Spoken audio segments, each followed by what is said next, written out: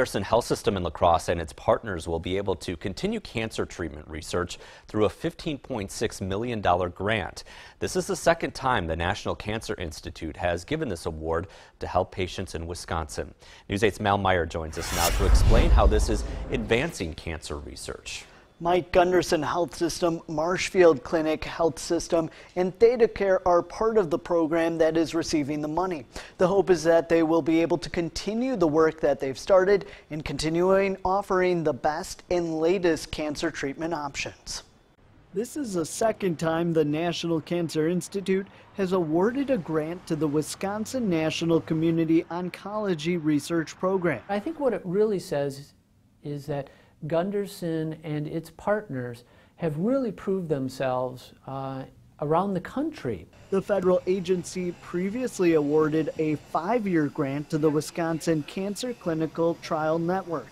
Before that grant ended in July, Dr. Edel says they had between 100 to 150 clinical trials going on at any given time. More often than not, these are trials that are looking at what's the standard of care for cancer treatment, and can we do better? The trials include patients who have anywhere from very early to late stage cancer.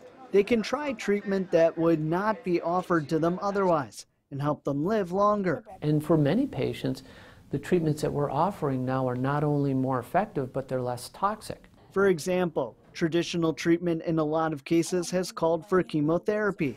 But what they have seen is a large shift to using immunotherapy, using the immune system to fight cancer. Patients participating in trials 5 years ago were some of the first patients to ever receive some of these cutting-edge treatments that we're now starting to use as standard of care. The new 6-year grant will help the researchers continue to build on that progress and bring their advancements to more patients. This is patients being offered the best possible treatment that we think is available, and it's the best possible treatment across our country.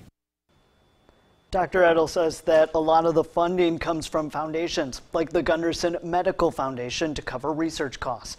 This grant will help add resources that just wouldn't be available in any other way. Mike? Thanks a lot, Mal. Since 1979, more than 1,100 Gundersen Health System patients have participated in clinical research studies for cancer. More information about these trials can be found on its website.